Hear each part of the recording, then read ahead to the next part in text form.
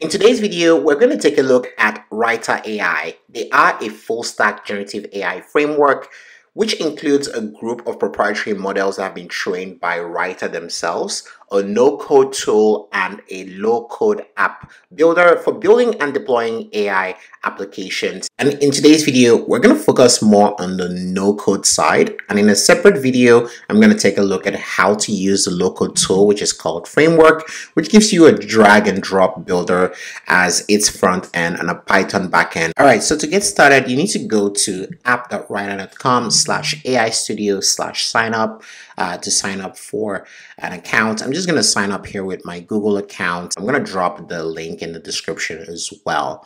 All right, so let's go ahead and start creating our application. So there are multiple ways you can create your applications. You can start by going into templates and creating an application from the templates. We're going to just go ahead and try to create an application from scratch so that I can walk you through what's possible while using this no-code tool.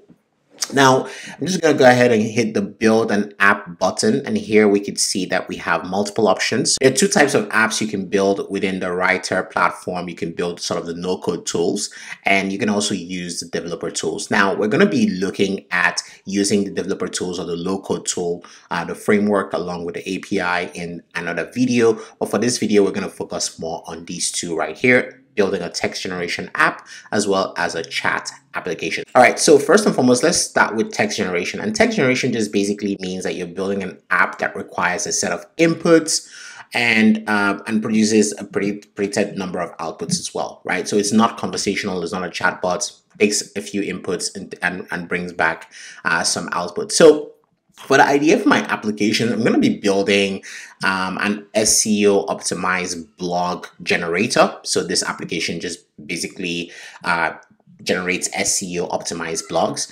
Now, within the configuration piece of any app builder on this end, you're going to have the inputs. Now you can add a number of inputs here. So you can add either a text input, drop down, a file upload, or an image input. For us, we just need two. So I'm going to just use, the first one I'm going to use is going to be a keyword idea. You can also make the field required. So you want to make sure that there's something here every time someone chooses it. So I'm going to do that. And basically we save it. So on the right hand side here, you can see that the preview of the app is coming up. So we see the keyword idea field has been added. Now I'm going to add the next one. So let's add very quickly a drop down field. So let's say we want to call this field industry. So we want to create blogs that are really specific for specific industries. And now I can add some options here. All right, so we have all of our options ready to go, and all I need to do is make this required as well and hit the save button. Now the next option is the prompts. So I'm just going to use this one just for now. Now, if you want to modify some of your model configurations, they've also added some of them here. So for instance, if you want to increase temperature, max length, top P, and all of that stuff, and they also provide some presets which you can use. So because I'm kind of doing things that are creative, I can go with creative actually and save this. Now the way they have structured this, you can add multiple prompts. So I'm just going to go ahead and add a few prompts here based on what we need.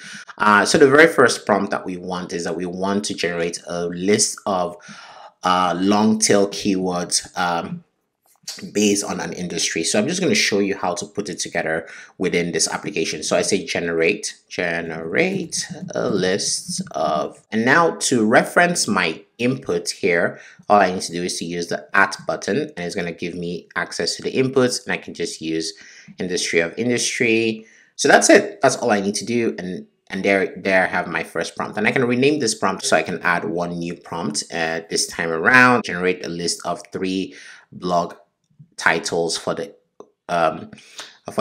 industry of the industry. The title should be based on long tail keywords provided from the list below. So, and in the list below, I am going to say basically generate keywords based on whatever list comes back from this long tail keyword prompt.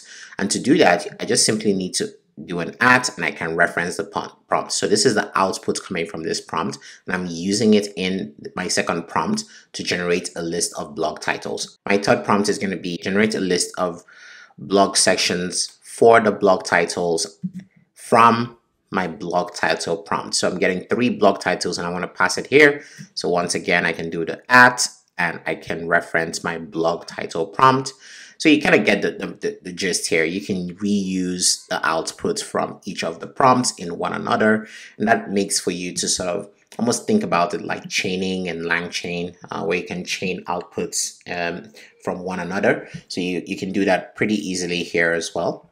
And you can also duplicate each prompt. Now I'm going to add the final prompt, which just basically is for the actual content. All right, so we have our final prompt here, which is basically generating the section content from each blog. All right, now the next thing you can do with your application is to have some output formattings. It actually takes in some HTML tags, H2 list of long tail keyword, and then the next thing you want to do is to say, okay, whatever output is coming from my long tail keyword prompt, I want to see it right here. So as you can see here, we have our first list output, which is sort of the list of long tail keywords, the blog titles, the sections, and the section content. Now, finally, they have this configuration for voice. All right, to test out the application, we need to just enter an idea right here. So I'm just going to try the application here by talking about mountain bikes.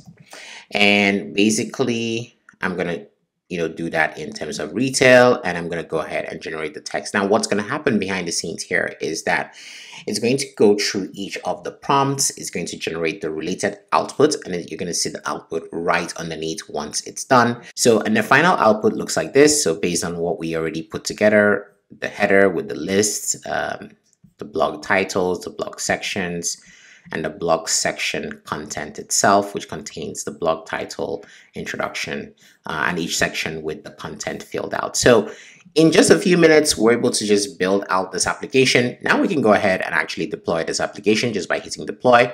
There are multiple ways you can deploy this. Now, you can either make it available maybe internally to folks via this Playground link. So all you need to do is just set up Playground, and now you have your app available in Playground. So in the Playground, basically just gives you access to the app. You can also deploy this app as an embedded app.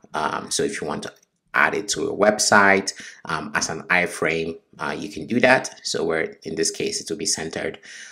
Or you can add it as a widget as well in your application. And finally, you can also deploy this application to your writer library. All right, so let's just go ahead and build our expense bots. So I'm just going to go ahead under no code and select chat application. And here we're going to have a few things. So first and foremost, you can basically provide a welcome message, which is provided whenever someone comes into your app. So I'm just going to paste something that I already written. It's just basically an expense bot, which helps answer questions about expense policy and things like that. You can add different chat options to your chat. You can see like the chat here. You can add voice dictation so that someone can actually use their microphone. You can add a feedback flag so that when people ask questions or when their responses are provided, by the chatbot, they can rate them or provide feedback. And you can also add this ability to send to document as well. And you can change the avatar and use any avatar. For now, we're just going to use the writer avatar. Now, with regards to chatbot applications and writer, there are 3 different modes, which you can use either one or a combination of them. For the general mode, this is just simply for ideating, almost like you're using ChatGPT, right? It's not really hooked onto any specific data or connected to your own data. You're just basically getting answers from their proprietary model, and you can select which model you want to interact with as well. All right, so and there's the knowledge graph mode. Basically, this allows you to connect to what we call knowledge graph, and there's also the document mode, which is basically where you provide a bunch of documents and it's able to get answers from there. So let's go ahead and use the document mode for now. So that's the only mode we're going to use here. And what we're going to do in the document mode is first and foremost, we want to add a set of instructions. Now, the cool thing is you can add multiple instructions. We're just going to use one instruction for now. So we're just going to go ahead and use this instruction. So add instruction.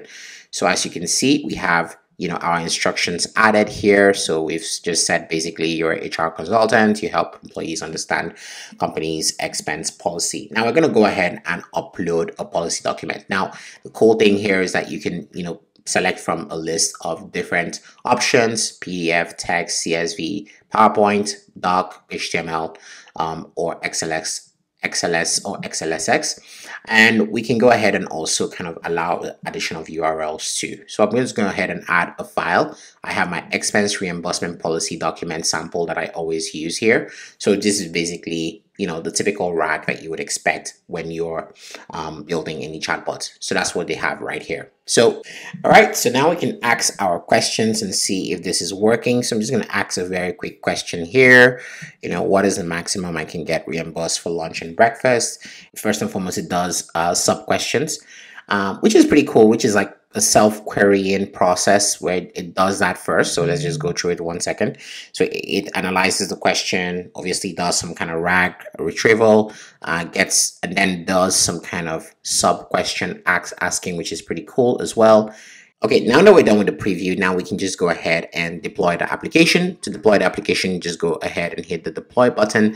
And once again, you can deploy as a playground app. You can deploy directly to Writer. Or you can actually deploy this as a chat application or widget using iframe. So these are the ways you can actually go ahead and create these apps and deploy them pretty quickly. As you can see, it really takes very, very little time to get this up and running. Thank you, and until next time, see you later.